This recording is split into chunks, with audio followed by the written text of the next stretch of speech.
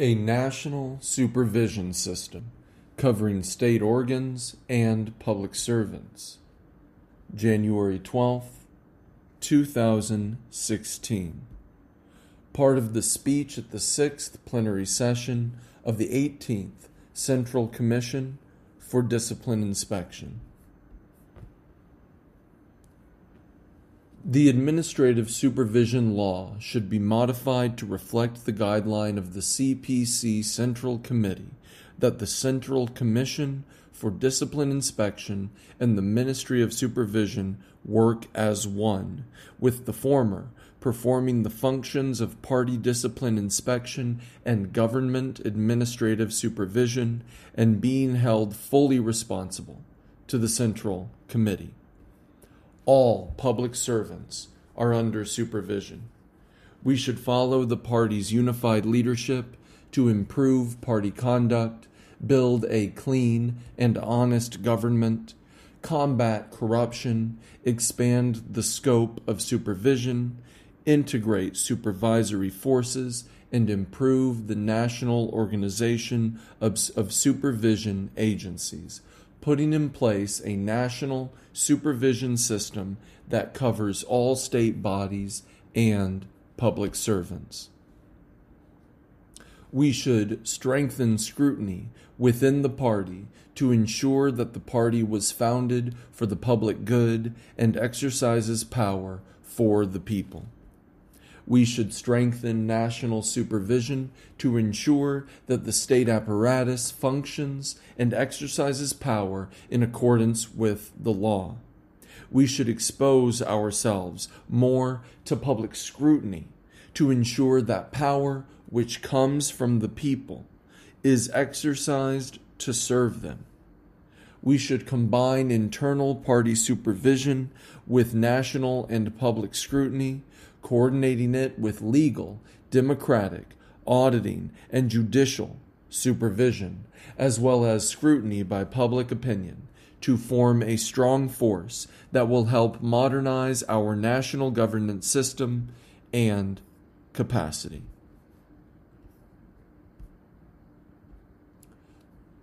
Stronger discipline inspection tours make for stricter party self-governance. January 12th, 2016.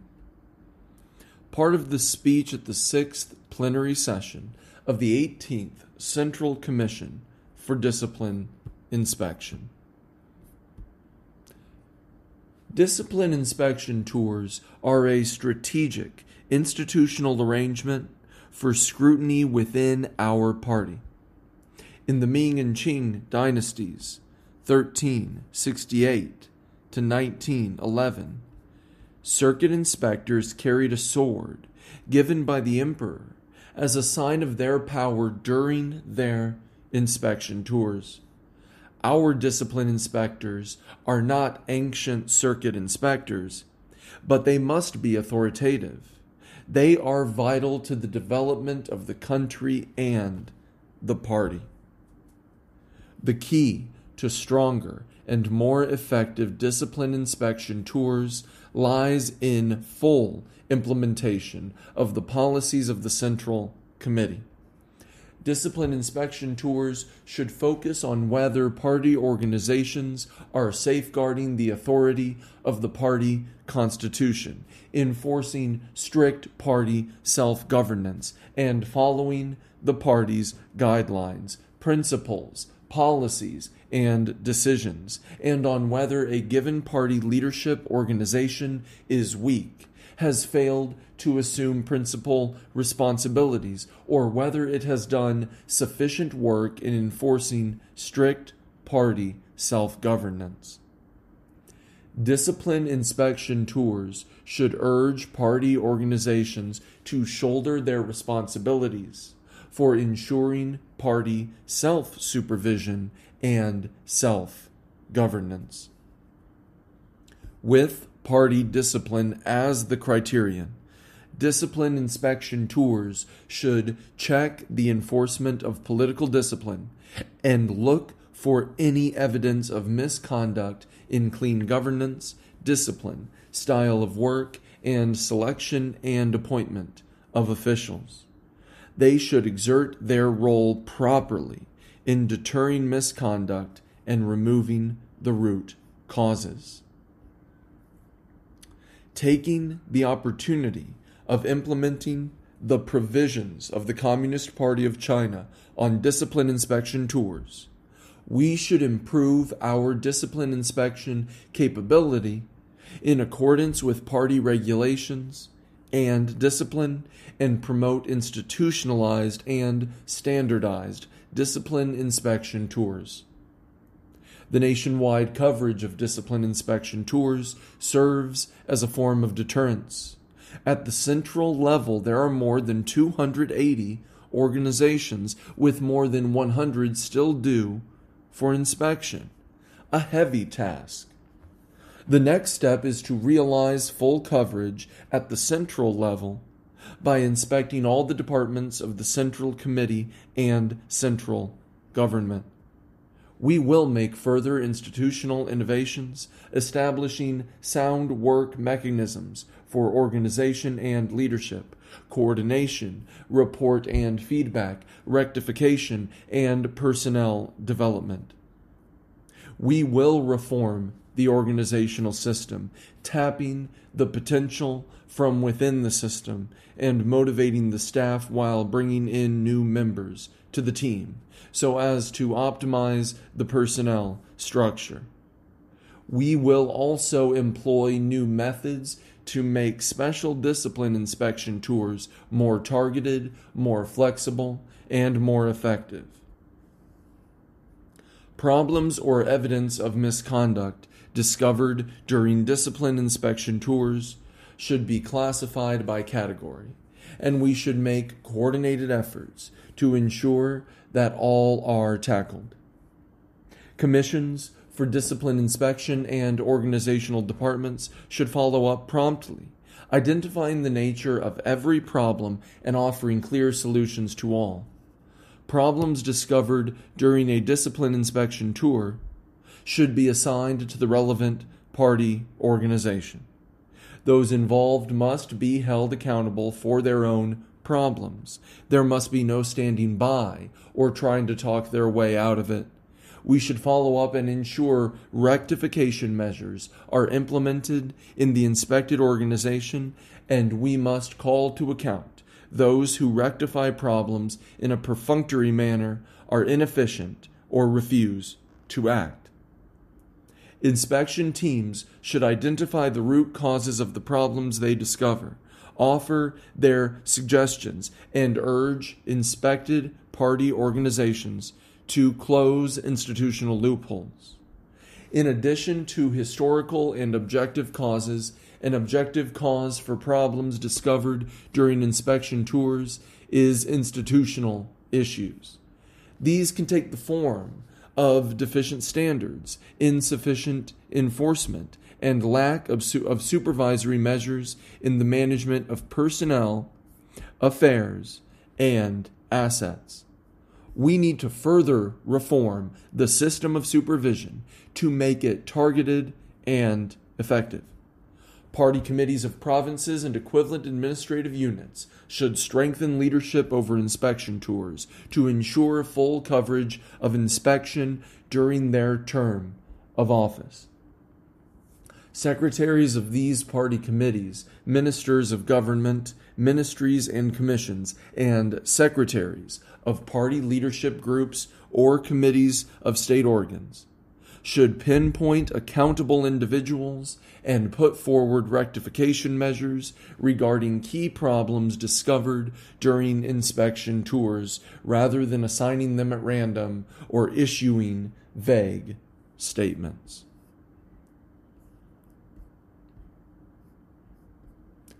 Study is the prerequisite and action is the key. February 4th, 2016 and April 13th, 2017. 2 directives on the 2 Studies, 1 Action education campaign. Section 1. The 2 Studies, 1 Action education campaign is an important plan for enhancing the political philosophy of the party and an effective boost to the 4-pronged strategy. Footnote 1. 2 Studies, 1 Action refers to the education campaign asking all party members to study the party constitution and rules and speeches of Xi Jinping and to become qualified party members. End of footnote 1. It will be particularly effective in strengthening party discipline down to the community level. In this campaign, the prerequisite is study, and the key is action.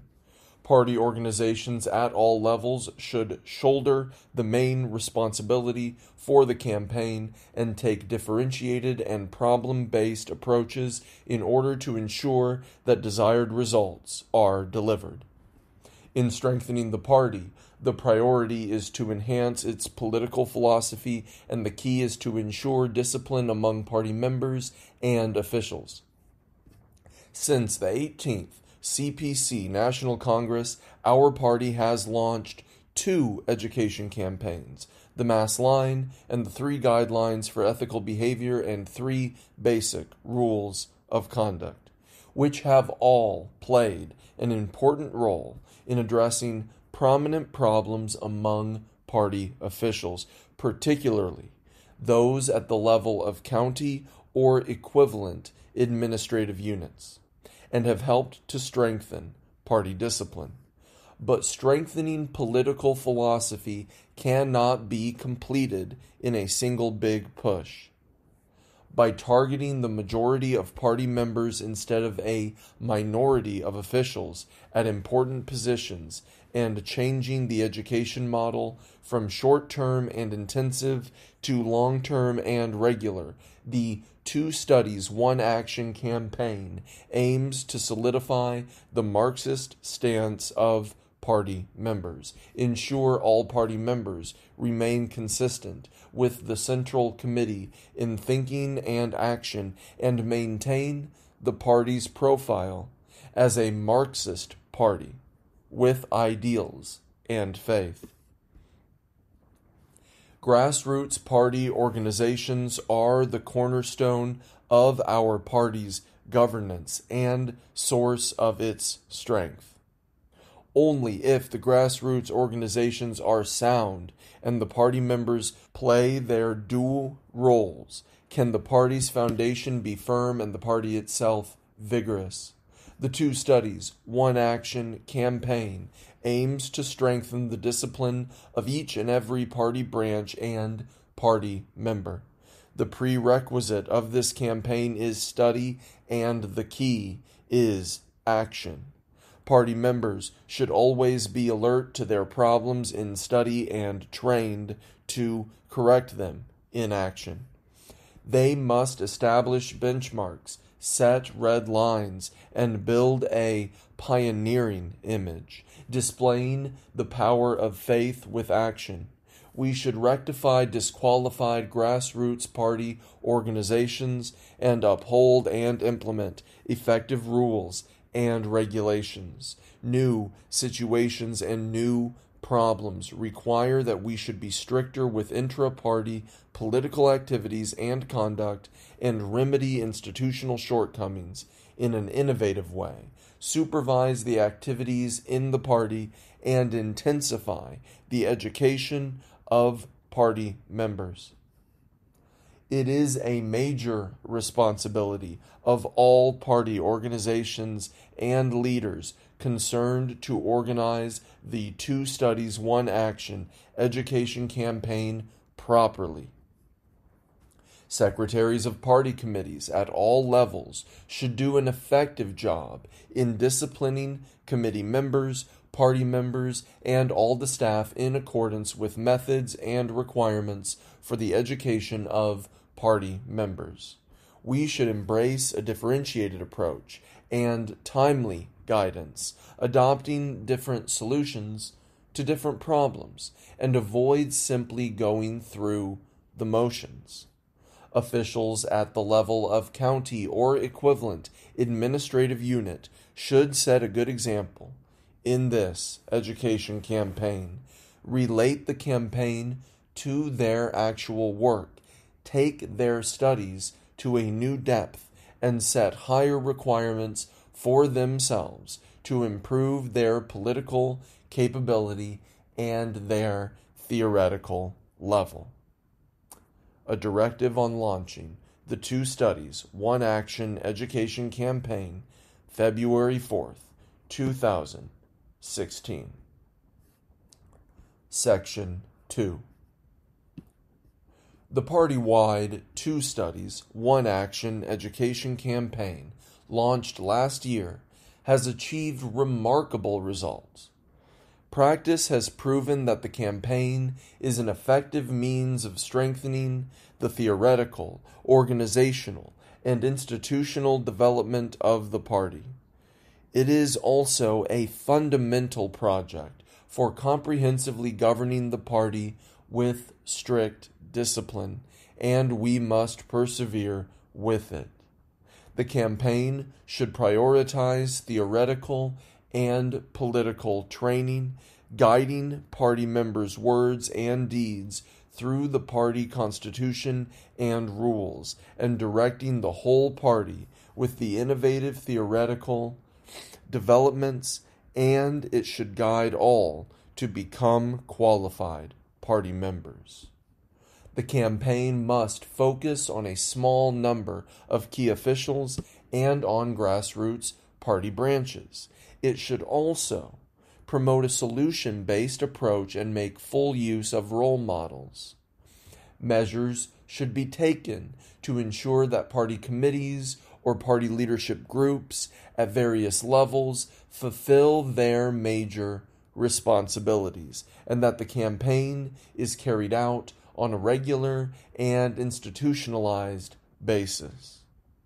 The campaign should ensure that party organizations perform their functions and play a central role, that officials are loyal, honest, and responsible, and play an exemplary role, and that the majority of party members play a model role as the vanguard, so as to provide a strong organizational guarantee for promoting the overall plan for economic, political, cultural, social, and ecological progress, and advancing the 4-pronged strategy.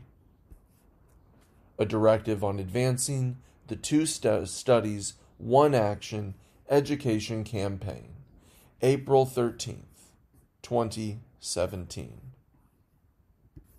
Party leadership is the unique strength of SOEs. Main points of the speech at the National Conference on Party Development in SOEs, October 10th, 2016.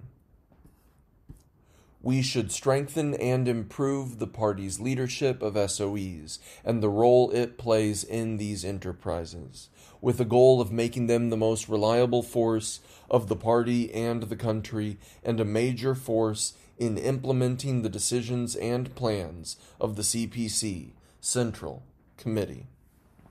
These include implementing the new development concepts, carrying out further all-round reform, implementing the Going Global strategy and the Belt and Road Initiative, increasing the national strength, promoting economic and social development, and ensuring and improving the well-being of the people.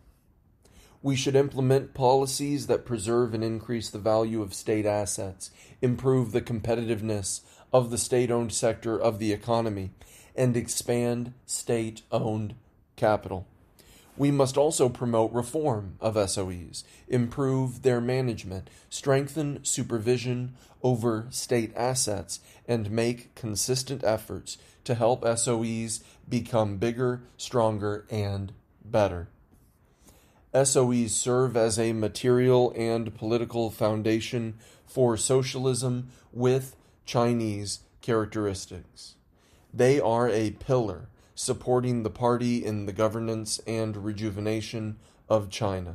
Since the PRC was founded in 1949, and especially since reform and opening up began in 1978, SOEs have made remarkable achievements in their development. They have made a historic contribution to China's economic and social development, scientific and technological progress, national defense, and public well-being. Following the party's leadership and strengthening the party organization are a great tradition of the SOEs, their root and soul, and a unique strength. The general requirements for SOEs in the current eras are as follows: upholding the principle of the party supervising its own conduct with strict discipline, resolving problems concerning the weakening and marginalization of the party and its leadership, never wavering in upholding the party's leadership of SOEs, party organizations playing the role of leadership and political core, guaranteeing the implementation of policies and major plans of the party and the country, serving production and operation, improving SOE's performance and competitiveness, and maintaining and increasing the value of state assets, enabling evaluation of the work and effectiveness of party organizations according to reform and development results, insisting upon party organizations' leadership and examination over the appointments of SOE leaders, focusing on the cultivation of high-caliber SOE leaders and building strong grassroots party branches, making sure the party develops in tandem with the enterprise and party branches act as a strong organizational guarantee in making SOEs bigger, stronger, and better. We must uphold the important political principle of the party's leadership over SOEs. A modern corporate system is the goal of reform. SOE's modern corporate system with Chinese features is unique because it incorporates the party's leadership into all aspects of their corporate governance and party organizations into the corporate governance structure. It also clarifies and ensures the legal status of party organizations in the legal person corporate governance system, with party organizations and personnel being in place, clear responsibilities, and strict supervision. The party's leadership of SOEs consists of political, ideological, and organizational guidance, and the party organizations in SOEs work as political core leadership, steering the correct direction, controlling the overall situation, and guaranteeing the implementation of decisions. We should clarify, specify, and institutionalize the party organization's roles and responsibilities in decision-making, implementation, and oversight. We should adroitly handle the relationship between party organizations and other management, clearly define the boundaries of rights and responsibilities, and form a management mechanism which is seamlessly cooperative, checked, and balanced, and where each fulfills its own function and takes on its own responsibility. The party and the people place state assets under the control of business leaders, which is a great trust. We must conduct the education of SOE leaders on engagement with the party, on principles, and on risks.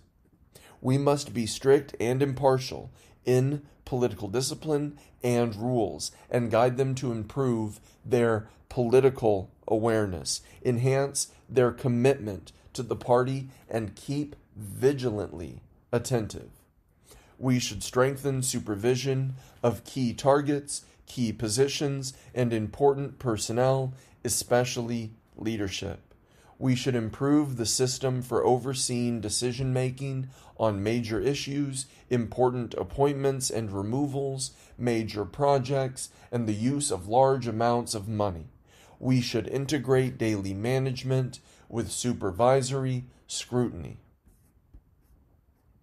Fully relying on the working class is inherent to the party's leadership of SOEs. We should improve the democratic management system with the Workers' Congress as the basic element, providing open access to the affairs and business of enterprises, ensuring the employees' right to stay informed about, participate in, and express views on, and oversee their enterprises' affairs, while arousing the enthusiasm, initiative, and creativity of the workforce. Enterprises should listen to the views of workers in major decision-making and deliberate at workers' congresses over major issues concerning the vital interests of the workers. We must adhere to and improve the system that employees serve as board directors and board supervisors and encourage employees to participate in corporate governance. The leadership of SOEs is the backbone of the party in the economic sector and an important source of professional talent in national governance. They shoulder the responsibility of managing and preserving state assets and ensuring that they appreciate in value. These leaders must be loyal to the party and be bold and innovative in work. They must manage their enterprises well and produce results. They must remain clean and honest. They should enhance their political integrity, have a broad view, follow the core leadership of the CPC, and act in accordance with the party's policies. They should also identify themselves with the party, care for the party, and defend the party in every aspect of business operations and management. Faced with increasingly fierce domestic and international competition, the leadership of SOEs should rise to the challenges, be innovative, and lead the employees in breaking new ground. We must adhere to the principle that the party supervises the work of personnel management and has the right of appointment and removal of leadership and key staff, so that those who are politically qualified, competent, and upright are selected. SOE leaders should work on the front line with the workers, and those of excellent quality who have good experience are to be promoted to the leadership. We should strictly manage and care for the leadership, adopt incentive mechanisms, and leave them enough room to demonstrate their capability. We should publicize the successes and contribution of outstanding SOE leaders and foster a social atmosphere that respects the value of entrepreneurs, encourages their creativity, and lets them play their role. The strict governance of the party should be applied to SOEs, branch organizations, ordinary party members, and the basic enterprise system. We should ensure that new SOEs have party organizations established the moment they are founded and adjusted along with the development of enterprise.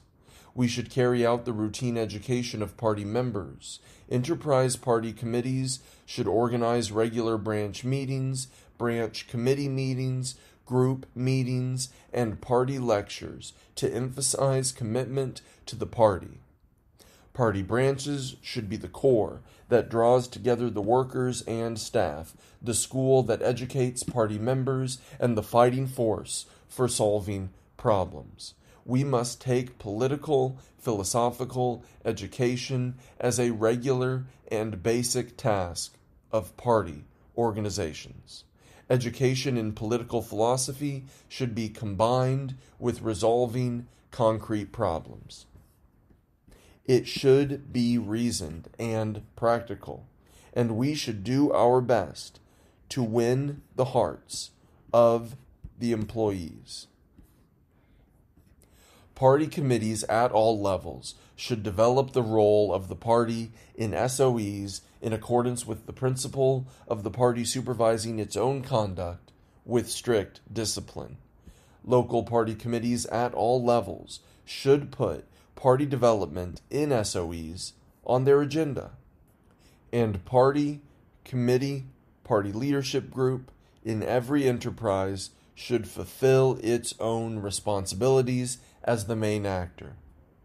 We must advocate integrity and fight against corruption in SOEs, focusing on party discipline and rules, and persevere in implementing the Party Central Committee's 8 rules on improving party and government conduct. We will rectify problems identified during discipline inspections without fail, and investigate and punish any people involved in embezzlement or abuse of state assets. Tighten political activities within our party. Part of the speech at the second full assembly of the 6th plenary session of the 18th CPC Central Committee. October 27th, 2016. Over the past few years, I have been reiterating the importance of rigorously carrying out internal party political activities because our party is at a critical historical juncture when significant changes in the party and new relations between the party and the people and between officials and the people demand us to make a political effort to strengthen party self-governance in every respect. The regulations for political activities within the party in the new era adopted at this session not only embodies the provisions and requirements of the party constitution, but also a systematic representation of the rules and measures that have been formed through recent experience in strengthening party self-governance, targeting major conflicts and problems inside the party. The regulations lay out provisions in 12 sections, pointing out symptoms and making prescriptions for both symptoms and root causes. The key to making the regulations effective lies in their enforcement. First, we should work to accomplish the fundamental task of guiding people in their ways of thinking. To win, one must become resolute first. Footnote 1. Zhang Zai, Study of the Classics, Jing Shui Li Ku. Zhang Zai, 1020 to 1077, was a philosopher of the Northern Song dynasty. End of footnote 1. To better guide people in their ways of thinking and strengthen their theoretical education is a top task for internal party political activities and a prerequisite to ensuring concerted action. Mao Zedong once pointed out, ideological education is the key link to be grasped in uniting the whole party for great political struggles. Footnote 2, Mao Zedong on Coalition Government, Selected Works of Mao Zedong, Volume 3, English Edition, Foreign Languages Press, Beijing, 1975, page 265, end of footnote 2. The root cause of problems in our party is that some members and officials waver in their ideals and convictions and in their worldview, outlook on life, and sense of values. Ideals and convictions come from perseverance and are tempered by practice. We should strengthen education in theory, the party spirit, and ethics. We should try to guide party members and officials to strengthen their beliefs, reinforce the marrow of their faith, and maintain the correct way of thinking. We want them to uphold the truth, the correct path, principles, and rules, to recognize virtue, follow social ethics, and restrict personal desires. and to observe moral standards, preserve integrity, and cultivate character. We want them to be able to conduct themselves in life and society with faith, personality, and action. Political activities, political ecology, and political culture within the party are complementary. Political culture is the soul of political activities, exerting an imperceptible influence on political ecology. We should promote intra-party political culture and prepare the ground for a sound political ecology, advocating and practicing values such as honesty, frankness, fairness, pragmatism, realism, hard work, and integrity, and opposing misconduct such as nepotism, unscrupulous pursuit for money and position, undesirable practices among officials, and clandestine rules. Second, we should enforce strict discipline, which is key. As our ancestors said, nothing can be accomplished without regulations and rules. Footnote 3, see Note 1, page 170. End of footnote 3. Strict discipline is an inherent requirement and important guarantee for promoting and regulating intra-party political activities. We should strengthen intra-party institutional restrictions and close the gap between the bars of the institutional cage. Political discipline and rules are the most crucial part of party discipline, and observing them is the basis for observing other party discipline. Party organizations and party members should conscientiously abide by political discipline and rules, enhance their political integrity, acquire a better understanding of the general picture, follow the core leadership of the CPC Central Committee, and act consistently with its policy, ensuring that they are firm in political belief and stance and follow a correct orientation. We should work to ensure every order or prohibition is executed without fail and investigate and prosecute any violations so that discipline and rules make up a deterrent and prevent the effect of the broken windows theory. We should review the current rules and regulations in accordance with the regulations, revising whatever should be revised, supplementing those that require it, and setting new ones.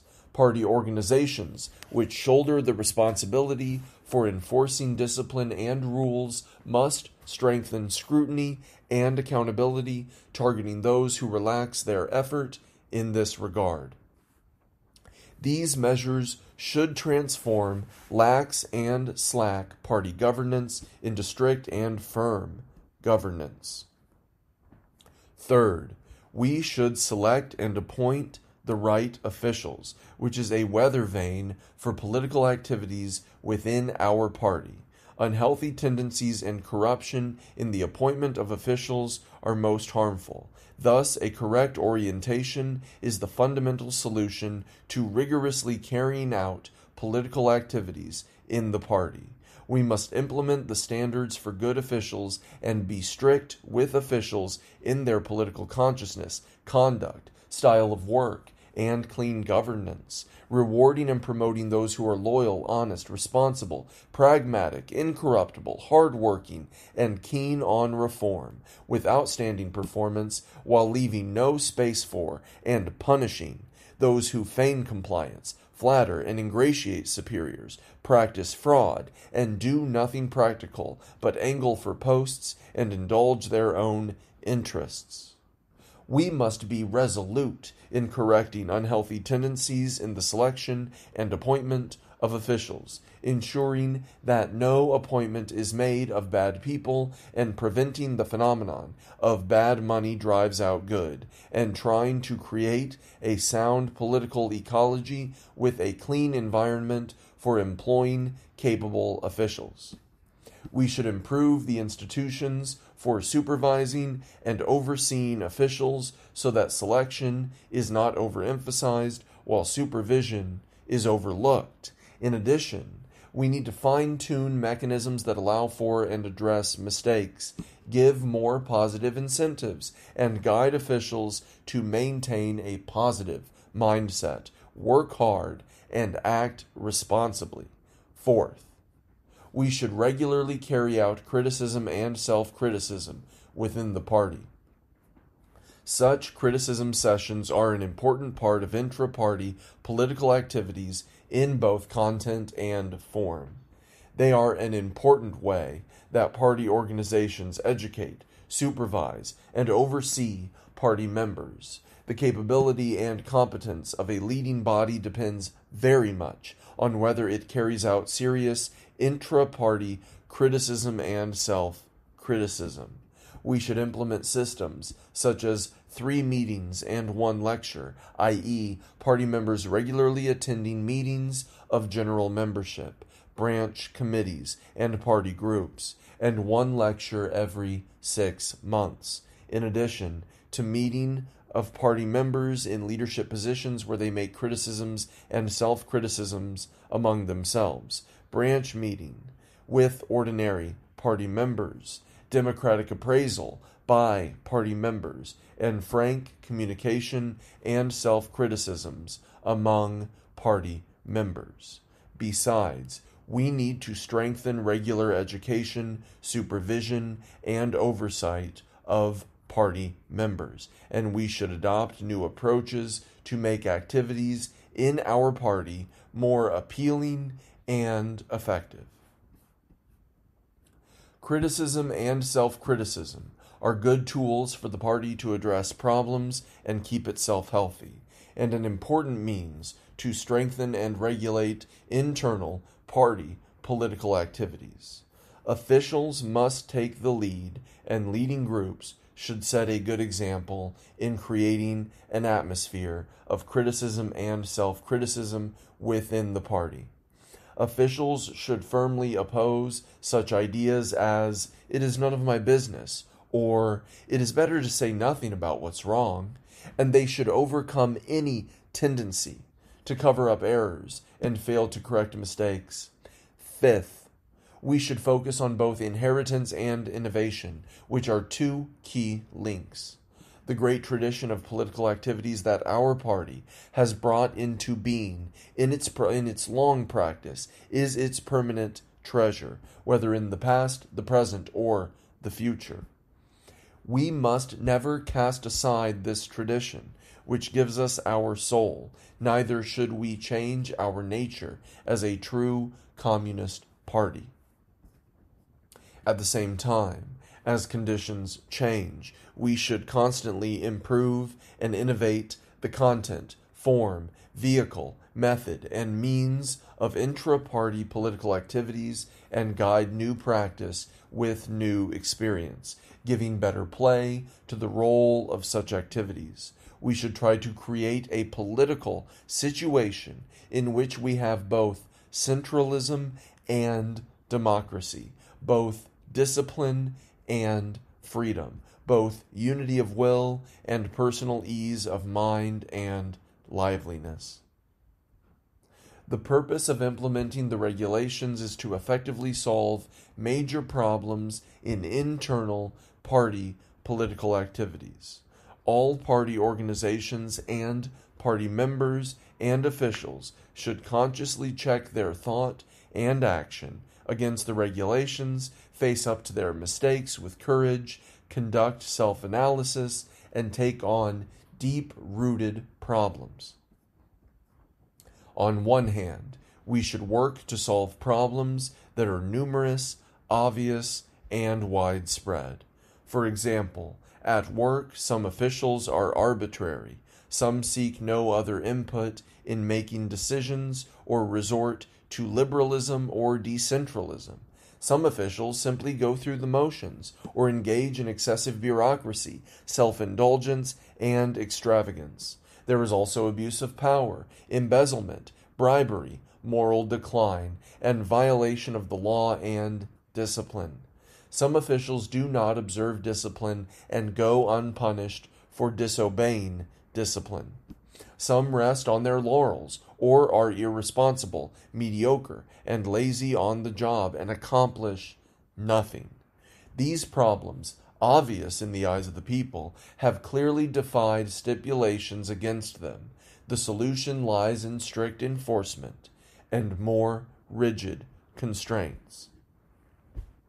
On the other hand, we need to tackle problems that are highly political and devastating.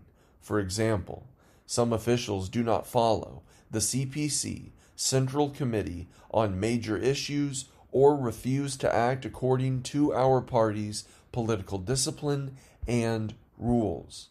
Some are not loyal to or honest with the party, feign compliance, practice fraud, or conceal private vice behind a mask of public virtue.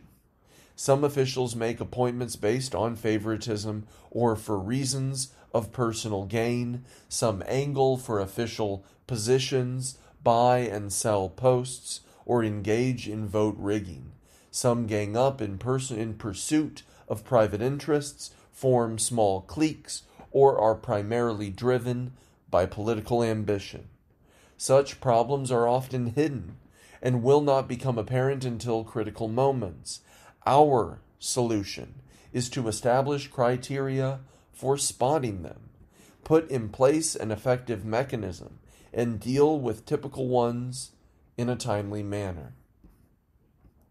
Political activities within the party are a complicated matter, and problems differ from place to place. It takes courage to confront our problems and competence to solve them. We should address whatever problems come up with a focus on difficult and serious ones. When trying to solve these problems, we should make comprehensive analysis and draw inferences about other problems from individual examples, and every measure we take or effort we make should help strengthen and regulate political activities and purify the political ecology within our party.